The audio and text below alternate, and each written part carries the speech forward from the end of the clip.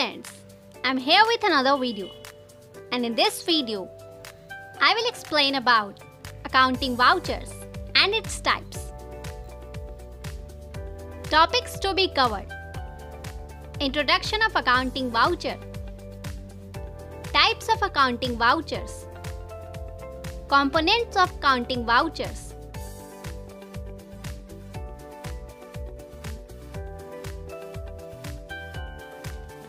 Accounting vouchers.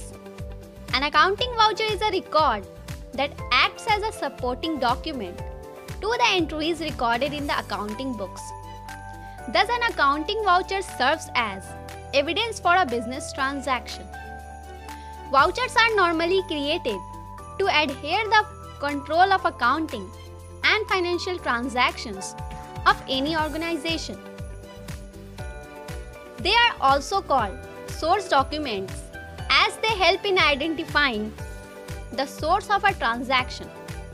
A few examples of vouchers include a bill, invoice, receipt, cash memos, pay-in slips, checks, a debit or credit note. Types of voucher. There are two types of voucher: accounting voucher and supporting vouchers. Accounting voucher is of two types: cash voucher and non-cash vouchers. Cash voucher includes credit vouchers for cash receipt and debit vouchers for cash payments.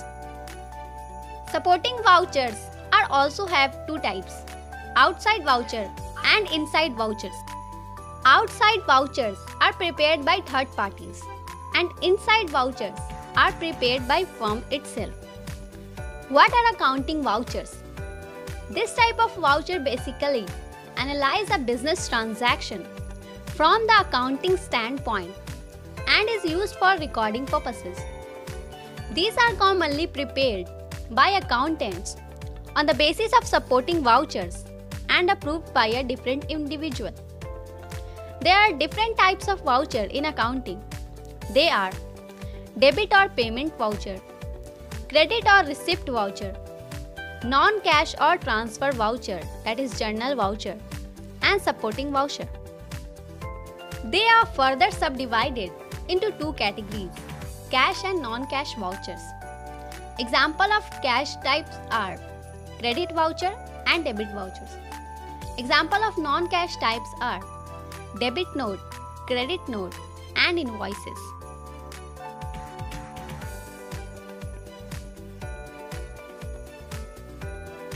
Types of accounting vouchers. Number 1. Receipt voucher. The cash or bank receipts are recorded through a receipt voucher. The receipt voucher is of two types, namely cash receipt voucher and bank receipt voucher. Cash receipt voucher. A cash receipt voucher is prepared for the cash amount received in hand. Bank receipt voucher. The bank receipt vouchers record the receipt of the demand draft or check or any other mode. This implies that the amount is received in the bank instead of cash. Some of the instances when a receipt voucher is prepared are cash sales, customer advances received, receipt of interest, rent, etc., and refund of tax. Number 2. Payment voucher. A payment voucher is used to keep a record of payments made in cash or through the bank. The payment voucher is opposite to the receipt voucher. While receipt voucher poses the inflow of funds, payment voucher depicts the transactions that have an outflow of funds. The focus of preparing payment voucher is to record the cash and bank transactions for payment in an organization. Similar to receipt vouchers, payment vouchers are also of two types: bank payment vouchers and cash payment vouchers. Cash payment voucher contains information about cash payment, and bank payment voucher contains information about payments made by the bank. The payments in an organization through cash are recorded in a cash payment voucher, while those done through demand draft or check are recorded in bank payment voucher. Some of the instances when a payment voucher is prepared are payment of expenses such as rent, security, operating expenses, printing and stationery, etc. Payment for purchase of raw material. Number 3. Journal voucher. Journal vouchers are also known as transfer vouchers or non-cash vouchers. All the transactions that do not involve cash or bank transactions or inflow and outflow of amounts are passed through journal vouchers. They are authentic documentary proof for the financial transaction. For instance, when a goods are sold on credit and there is no immediate cash or bank transaction, the journal voucher is prepared for such a transaction. The debtor is debited with the sales amount and the sales account is credited to pass the accounting entry. For example, in case of credit sales, cash or bank account is not affected. The entry below will be passed, where debtor account is debited and sales on a credit account is credited. Similarly, in case of depreciating fixed assets of the company, here the depreciation account is debited and a fixed asset account is credited.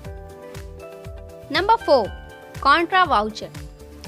Contra vouchers are used for transactions involving a transfer of cash to cash account or cash to bank account or bank to bank account or bank to cash account.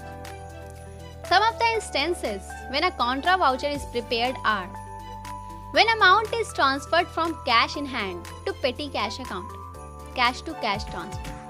Here, petty cash account is debited and cash in hand is credited. Example 2. When cash amount is transferred from cash to bank account. Here, bank account is debited and cash account is credited. Example 3. Bank to bank type. When amount is transferred from Standard Chartered Bank to National Bank account. Here, National Bank account is debited and Standard Chartered Bank is credited. Example 4. Bank to cash type. When amount from bank account is transferred to cash account. Here, cash account is debited and bank account is credited. Number 5. Sales voucher. Any sales transaction for the goods and services is passed through a sales voucher. The sales voucher is prepared to record the cash and credit sales performed in an organization. The relevant debtor account is debited and the sales account is credited. The sales voucher is the proof and acts as evidence of the sales transaction for goods and services in the organization. Sales voucher entries should also reflect changes to accounts such as cost of goods sold, inventory, and sales tax payable accounts. Some of the instances when a sales voucher is prepared are when you sell something to a customer who pays in cash. Here 4 accounts are affected. Cash account and COGS account is debited and sales account and inventory account is credited. When you sell something to a customer who pays in cash with sales tax, you must credit your sales tax payable account to reflect the increase in sales tax liability. Here 5 accounts are affected. Cash account. Cash and cost of goods sold account is debited and sales tax and inventory account is credited. When you offer credit to customers, they receive something without paying for it immediately. As a result, you must increase your account receivable account instead of your cash account. Your accounts receivable account is the total amount of a customer owes you. Later, when the customer does pay, you can reverse the entry and decrease your accounts receivable account and increase your cash account. You will also need to increase your sales account to show that your business is bringing in the amount the customer owes. Here account receivable and cost of goods sold account is debited and sales account, sales tax payable and inventory account is credited. Number 6. Purchase voucher. Purchase voucher records the transaction of purchase of goods and services in an organization. The purchase transaction may be through cash or bank or on credit. The relevant supplier is credited when the purchase happens on credit. The purchase voucher is supported through several relevant documents such as purchase order, supplier slip, and other documents relevant to the required purchase. Number 7. Supporting voucher. Any transaction that has been undertaken in the organization in the past is documented through a supporting voucher. It is written documentary proof for the past events in an organization. For example, to support the main voucher, supporting vouchers are attached with the expense bill. Supporting vouchers such as fuel bills can act as proof of the transportation of an employee.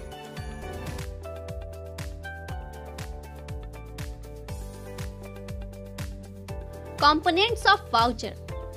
A voucher usually contains the following information: transaction number, transaction date, voucher number, voucher type, debit account and credit account ledger columns with GL code or name of customer, suppliers or party, debit and credit amount, narrations or particulars column.